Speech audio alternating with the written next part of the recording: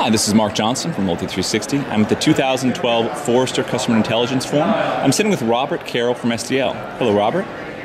Mark, how are you today? Good. Can you tell me a little bit about SDL and what you do at the company? Sure. SDL is a leader in both the web content management space and now moving out into customer experience management through all types of things, including automated language translation, structured content, media management, and analytics with the recent acquisition that we had of a company. Great. Robert, what would be the biggest challenge for marketers in the next 3 to 5 years? I think the biggest challenge is to figure out what not to do. There are so many vehicles, so many platforms for marketers to work on that it can be daunting in knowing what strategy to follow. And there's a lot of pressure I see from the C-suite to engage in all channels. Now, I'm not talking about necessarily delivery channels. I'm talking about social media strategies, what's going to work for you, what's not going to work for you. I see people just jumping in without really stepping back and having a strategic plan for that. And also there's a lot of pressure on marketing now that things are it can be very well measured, which I think is a very positive thing for marketers because they can make the case for greater funding or can really show how they're affecting the bottom line. In ways that marketers never could before. Marketing was always kind of a soft thing.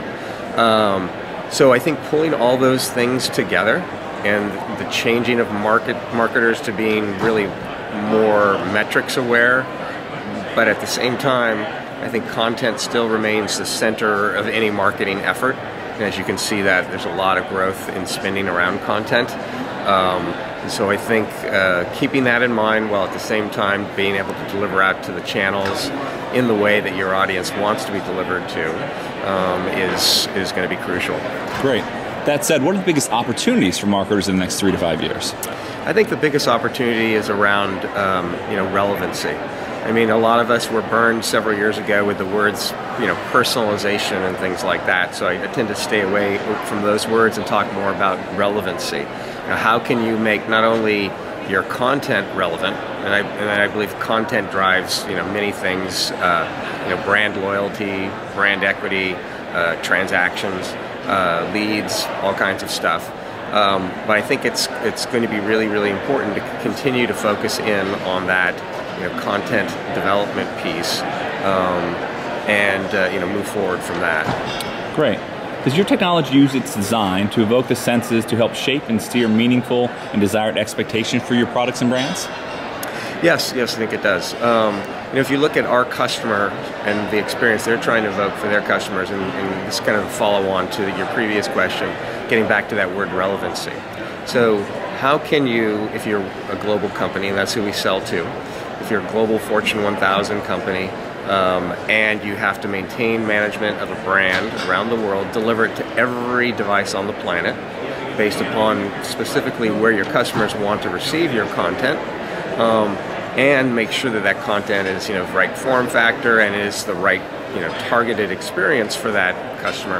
And that's what our products allow our customers to allow their customers to experience.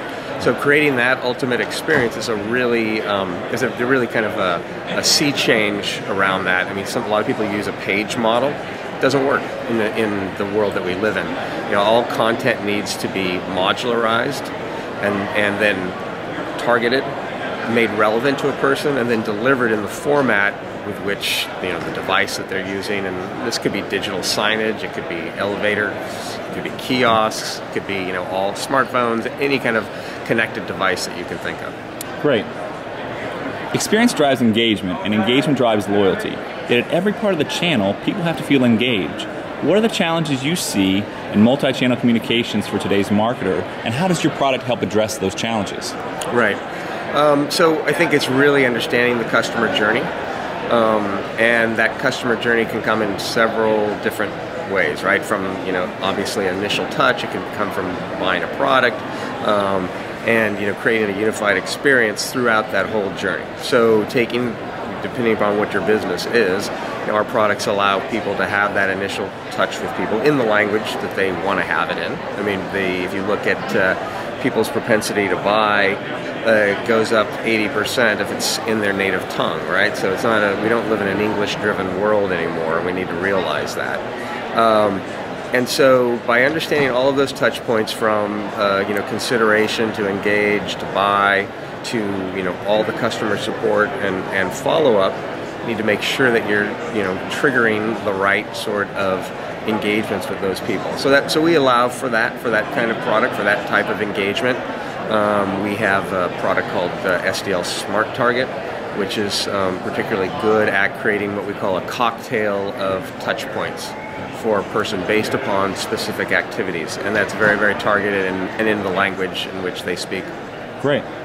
Give us a high-level overview of your product and how it helps drive more effective engagement and therefore better marketing outcomes for the brands. Sure. I think we have a very intuitive user interface for people to use and allows non-technical people, marketers, and others to really engage with the audiences in ways they couldn't before, and engage with channels that they couldn't engage before, and I include social media with that. So we are based on a kind of a modular way of looking at content and a content-centric view of the world. While we have analytics, and those things are really important, you've got to have something to analyze, and that's content. So I do believe that content is the heart of all marketing efforts. So that's what we allow to do. We also have media management. Rich video is incredibly important these days. I think it's trying to grab attention, and video is the way a lot of people want to receive information. So through our Media Manager product, we solve that problem. We also allow for a multi-channel experience, a cross-channel experience that all can be defined by the marketer in simple ways. Great. Loyalty 360 believes that there's 6 qualities that define engagement: value, efficiency, trust, consistency, relevancy, and control. Which term do you think the market finds the easiest to implement, and which term do you think the market finds the most challenging to implement? Could you give me those terms again? Absolutely. Value, efficiency, trust, consistency, relevancy, and control. Let me start out with what I think is the easiest. And I think it is probably, what was your first one, the product? Value, efficiency, trust. So I think value is probably, if you're not even at the most basic level of marketing getting across your value, and, we've always had that challenge as marketers, long before the new ways of marketing have come forward. So I think creating showing that value and your value proposition is probably, a historic marketing attribute at which to be successful. The hardest one in all of that is relevancy, because relevancy is, it's determined, as I said, by language. It's determined by your location at any moment in time. It's determined on, day parts. We react to content at different times. During the work hours, we're going to want a certain level of content. After hours, it may be a little bit different. So learning what is really relevant to your customer, I think it's a very hard challenge, and then that is made exponentially more difficult given all of the outlets that you have. Cross-channel, multi-channel, the devices. I think we interact with devices in very, very different ways based upon where we are at a moment in time. So those are really hard problems to figure out, particularly because I don't think anyone has really automated that entire process for people, or there's just a lot of strategic planning involved. Great. Robert, thank you very much for taking the time to meet with us today. No, I appreciate it. Thank you.